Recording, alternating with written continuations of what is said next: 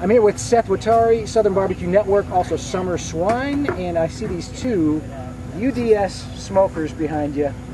Tell me a little bit about these cookers. Well, the UDS smokers have been around for quite some time. They're all over the internet. People have different designs. This is a design that we came up with, my wife and myself. It is basically an ugly drum smoker, but we've added a little bit of our own electronics to it that measures the temperature of the drum, and when it needs to, it turns the blower on and adds more air to increase the temperature. Once it reaches its set temperature, it turns off just like any oven would, and it'll sit there for several hours.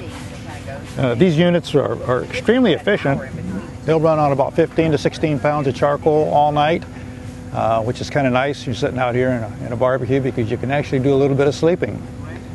Any differences between the R2D2 version and this one here? Actually, they're identical for the exception of the paint.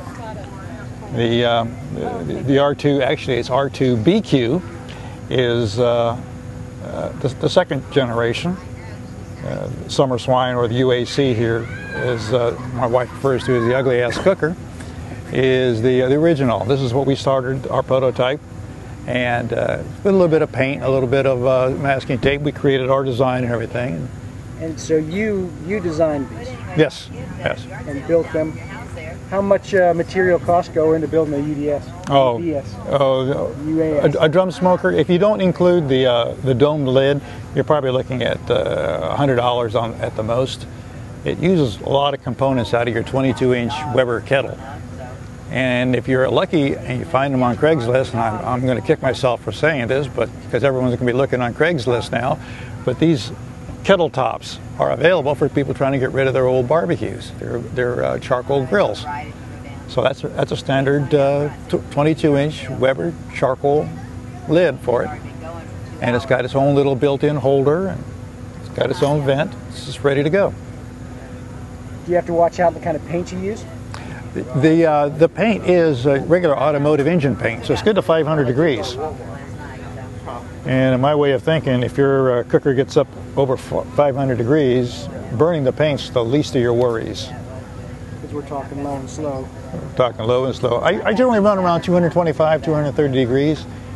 And like I said, all night long, it'll run 15, 16 hours and just still have charcoal to spare. So you use these exclusively now for competing? Yes, we're getting ready for the Kansas City Barbecue Sam's Club Tour, the national tournament, which will be held in June. We're competing in, and that's all charcoal and all wood. So we had to retire the propane units for a while, and now we're up on pure charcoal and wood. Where's the charcoal go in? Just the bottom? Charcoal is held in a basket in the bottom. It's a 16 by 16 inch basket. It's about 16 inches tall, and that's all. We just fill it once and let it go. On top of that, you can see where these bolts are. There's a grate at this level, and 7 inches above it, there's another set of grates up there. So I can actually cook 6 pork butts, or 2 briskets and 3 pork butts, all in one cooker. Is that the drip pan, size of the drip pan? That's a pan I use on the inside, and basically all that does is diverts the heat around towards the outside of the drum rather than a hot spot in the center. So this one's holding a good temperature at... Right. This one's holding right at 221 degrees, which is real good.